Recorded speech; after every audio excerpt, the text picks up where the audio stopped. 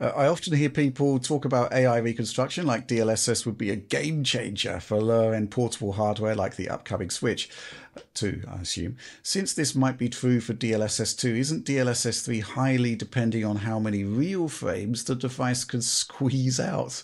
The lower the frame rate, the bigger the frame time gap an AI frame needs to cover, right? Is DLSS 3 useless for low power target devices? Alex, this has been sort of coming up quite a lot in terms of Switch 2 discussion, right? Because obviously, people want to sort of treat the NVIDIA feature set like a sort of grab bag of stuff that could be incorporated into a new Switch. Yeah. DLSS 2, I'd say, is potentially viable, but there are limitations, which you highlighted in a prior video. DLSS 3, though, I think Sasiki is highlighting potential issues here, even if the required hardware was added.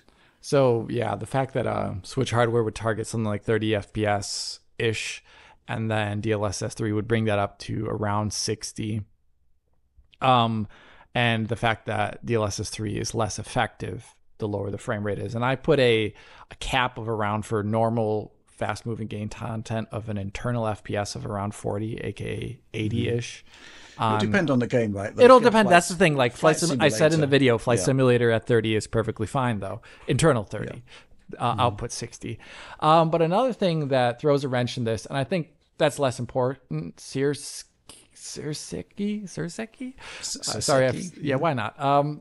Is that DLSS 3 to reduce its latency is coupled with reflex, and reflex is automatically capping the GPU load and the internal rendering to a number of frames below refresh rate constantly and below full GPU utilization constantly, and it requires VRR to be perfectly fine.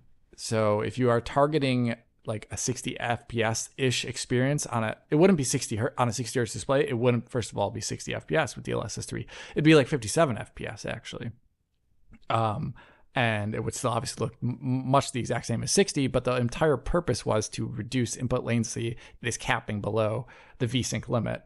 And that would require, so it would for this to be on Switch, it would not only require the hardware and software solution of DLSS 3 being in there, which is a big question mark anyways, because this is from Ada Lovelace, and this is apparently supposed to be an Ampere device.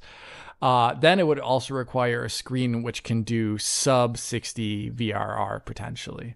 Yeah, which isn't going to happen. Which is, we're already going into extreme dreamland scenario at that point. So I'm going to say, as much as it's cool, it's starting to sound less realistic every day. Yeah, I mean, I'm pretty sure that the Ampere GPU architecture is in Switch 2 at this point, and from what I understand, it has the Ampere optical flow analyzer, which there we go. Which it's not enough. Really, I suspect you could probably do it, but it wouldn't be great.